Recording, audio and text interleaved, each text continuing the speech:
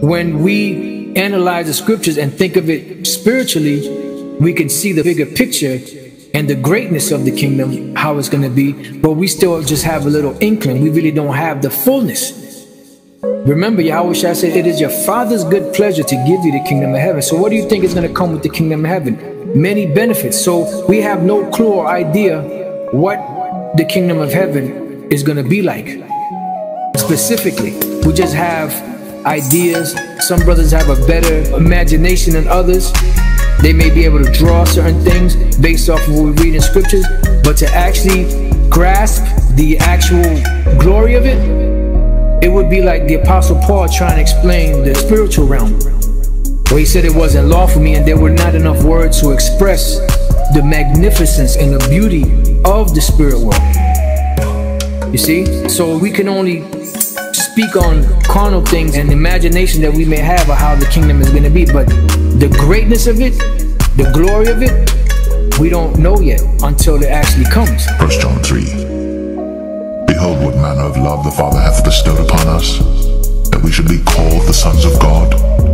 Therefore the world knoweth us not, because it knew him not. Beloved, now are we the sons of God, and it doth not yet appear what we shall be.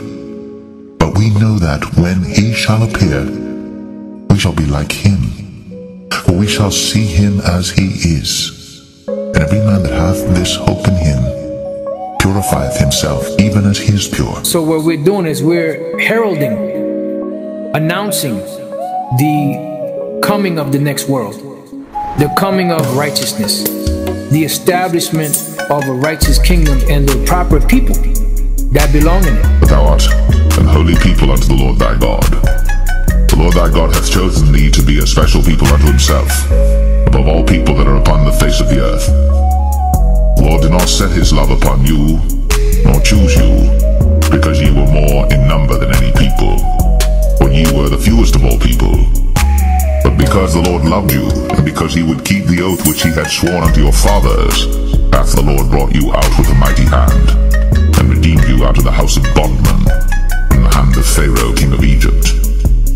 Know therefore that the Lord thy God, he is God, the faithful God, which keepeth covenant and mercy with them that love him, and keep his commandments to 1,000 generations, and repayeth them that hate him to their face, to destroy them.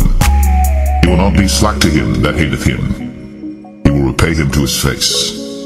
Thou shalt therefore keep the commandments, and the statutes, and the judgments, which I command thee this day to do them. Wherefore it shall come to pass, if ye hearken to these judgments, and keep and do them, that the Lord thy God shall keep unto thee the covenant, and the mercy which he sware unto thy fathers. And he will love thee, and bless thee, and multiply thee,